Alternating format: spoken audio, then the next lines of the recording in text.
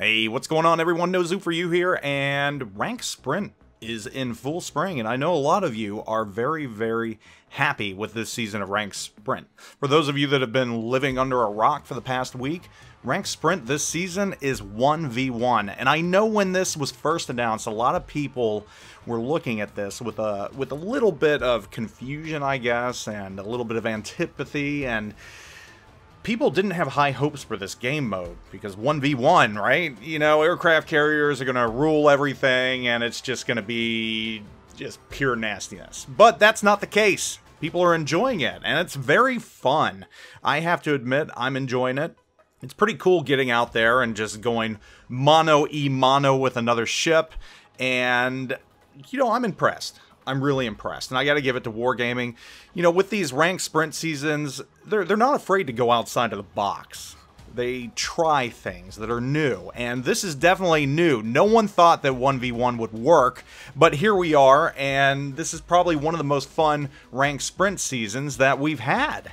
I mean, it takes 40 stars to get to rank 1, but that's not that bad because these matches don't last long at all. I mean, 5 minutes tops. You get in there, you go out there, and you just attack the enemy, and you either win or you lose, and you don't lose a star, you just keep going. So, pretty cool. So, well done to Wargaming. I think that you have a hit with this, and I would love to see you build upon this. I mean, it happens so often where we get these fun game modes, and Wargaming puts them out there, World of Warships puts them out there, and we never see them again.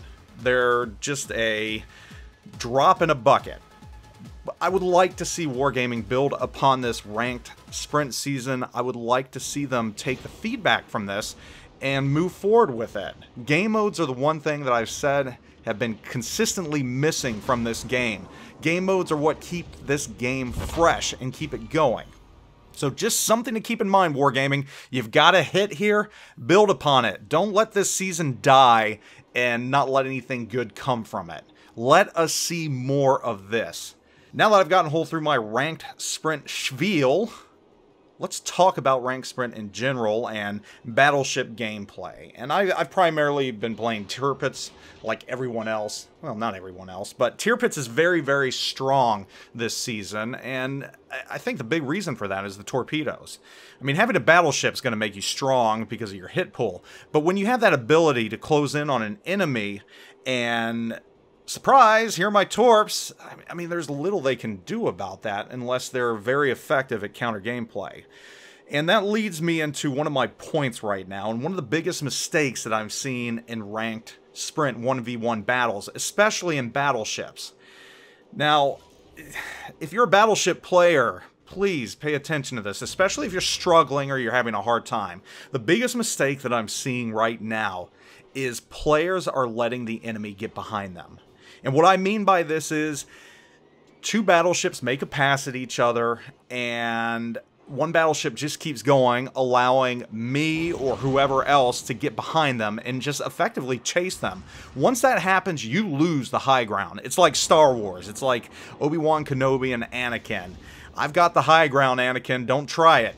Well, when a ship's behind you chasing you, they have the high ground. And the reason for that is there's little you can do to avoid damage at that point. Yes, you're going to trade secondary shots. Yes, you're going to start fires.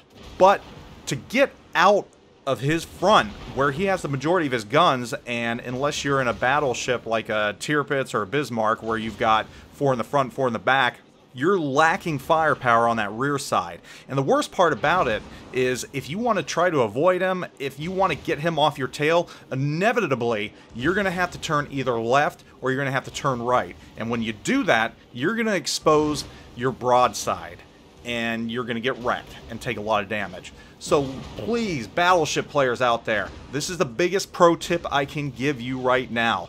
Do not let enemy battleships get on your tail. Once that happens, it's not impossible to win, but your chances of winning drop significantly. I mean, I cannot emphasize enough. Don't let someone get behind you. It's tough to do. I know, you know, not everybody has the same skill level, but if you're a beginner out there, if you're just learning how to play, you know, it's better to turn into the enemy ship and maybe take damage up front than to allow them to get on your rear, because once they're on your rear, it's over. Anyhow, I'm really enjoying this. I want to know your thoughts on 1v1 gameplay right now. Let me know what you think.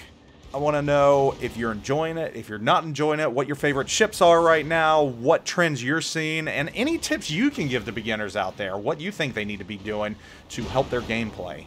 Anyhow, guys, thanks for watching. Hope y'all are doing wonderful. Please subscribe if you have not done so already. And we've got a new year upon us. Let's look towards 2020. Anyhow, thanks for watching. Zoop out.